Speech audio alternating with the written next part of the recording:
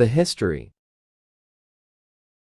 Towards the latter part of the 17th century, the Dominican provincial chapter placed the parish of Calasiao, derived from Calasian, which means a place of lightnings, under the patronage of Saint Paul. However, from 1621 onwards, it became the parish of Saints Peter and Paul, presumably because a newer and bigger church was erected by Father Juan Maldonado de San Pedro Martin, who was the town's first parish priest. In 1763, when the local rebel hero, Parish, took up arms against the government, the church was put to the torch. The alcalde mayor and other Spaniards, besieged by the rebels of Binalatongan, later called San Carlos, took refuge in the brick tower as the church and convent were burning. The religious, the Dominicans present inside the convent, saved themselves by escaping with the help of the insurgents who respected them.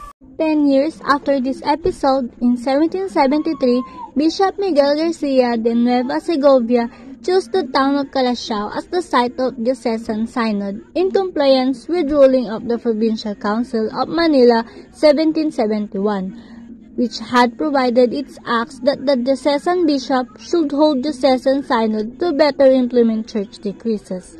According to records, Calasiao was selected because it was certainly located as well as to indicate that the church and the convent at the time had already risen from the ruins. Later, in 1804, a new church of 3 naves measuring 89 vara or yards in length, 22 in width, and 19 in height, with 2 rows of windows, was built. It has also a bell tower older than the church itself, but unfortunately, in 1841 or 1842, this church was leveled to the ground once again. The church was rebuilt a little later by Father Ramon del Mau with the cooperation of his parishioners, but before the church was fully completed, it was burned one more in 1852. Father Ramon Suarez rebuilt the church between 1853 and 1858. When the last Dominican vicar, Father Bonifacio Probanza, left Calasiao in 1898, the Church of Saints Peter and Paul were reputed to be the richest church in ornaments in the entire province of Pangasinan. During the American era, secular priests had taken over as administrator of the parish. The church was renovated when it hosted the Christ the King event in 1936 and 1945. The cathedral and the Archbishop's Palace from Lingayen temporarily transferred to Calasiao because the one in Lingayen then had been destroyed during the war.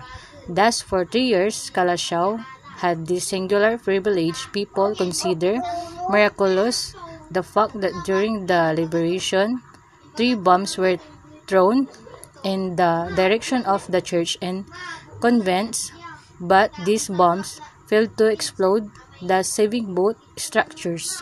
After the Second World War, Father Juan Bello became parish priest, followed by Fathers Benigno Serafica Jose Ferrer, Monsignor Oscar Aquino, Bishop Jose Cabrera, Monsignor Luis Ongson Abel, assisted by Father Romuel Fabregas, and the parish priest, Father Jose Carino and Alin O. Romero, and assistant parish priest and Reverend Father Douglas Nicolas, and an interview with Monsignor Luis B. Ongson. He pointed out that the hole on the second floor of the convent, through which the flogged victims in the 17th and 18th centuries were blessed. This was done so that the priests would not be directly exposed to the virus. The hole since then was sealed, but the outline is still visible. Another interesting anecdote they share is that the church's large wooden table on the second floor were used as setting for the movie Mga Kwentong ni Lola Basyang, the Sleeping Beauty episode. Any visitors who goes up to the staircase leading to the second floor of the convent cannot fail to notice the oil painting of Father Luis Gandolo. In a prayerful mood, Records reveal that the Father Gandolo, when he assigned in Pangasinan, worked in Calasiao and became vicar of Banalatungan or San Carlos in the early 17th century. His apostolic zeal was exemplary, visiting men and women in the remotest area just to be able to attend to their spiritual needs. He was also known to be a mystic, conversing intimately with God and his saint in the conversion of soul. In fact, Father Gandolo has been instrumental in softening an initial resistance of the native of Pangasinan to evangelization. That his presence and influence continue to hold weight in an understanding. Largely conservative parishioners have proven quite supportive of the parish concerns, with dominantly young populations. Calasiao's parish has taken steps to ensure the youth involvement. The Catholic Youth Movement, which was introduced by Monsignor Luis B. Ungsan in Pangasinan, is very active. Among its activities are the regular seminars held in the parish to awaken the youth's role and relationship with themselves, with their families and friends, and with community. The choir, the catechetical work, the social apostolate. Indeed, the parish can count on its young blood to sustain the renewal of faith among the parishioners. The church suffered from the earthquake of July 16, 1990. Its belfry was totally destroyed, so that the new one exactly like the original was constructed. All the antique statue has been cleaned and restored, as well as the ceiling, original eye-catching floral motif, thanks to the prayer and devotion of the kneeling Monsignor Luis B. Ungsan, the architect, the rebuilder. The original, the antiquity of the church was restored. Monsignor Luis B. Ongson traveling miles from Canada, crisscrossing the United States. The church acquires fully automatic bells or chimes which could be heard within 7 to 8 kilometer radius if there are no atmospheric disturbances.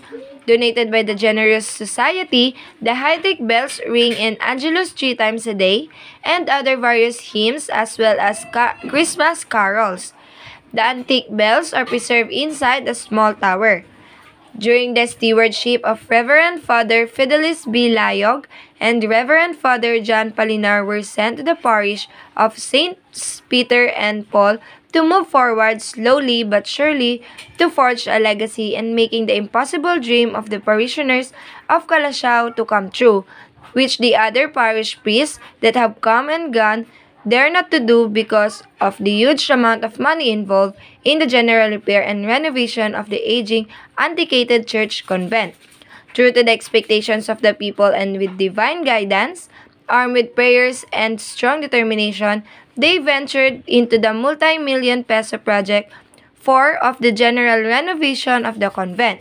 After a couple of months of fundraising from the kind and generous of hearts and the overwhelming support and donation from people of all walks of life from afar and near, the project is now nearing completion, complete with an adoration chapel and life-size monuments of Christ's apostles and Filipino saints which were constructed and built atop the gates within the front perimeter of the church. Holy Name Society and the Knights of Columbus Chamber is nearing completion, and at the back of the church, a new Paseo del Pueblo has been constructed. Very recently, the celebration of Christ the King was held in the Church of Saints Peter and Paul, overwhelmingly successful. And that is the history of Saints Peter and Paul Parish Church in Calasiao, Pangasinan.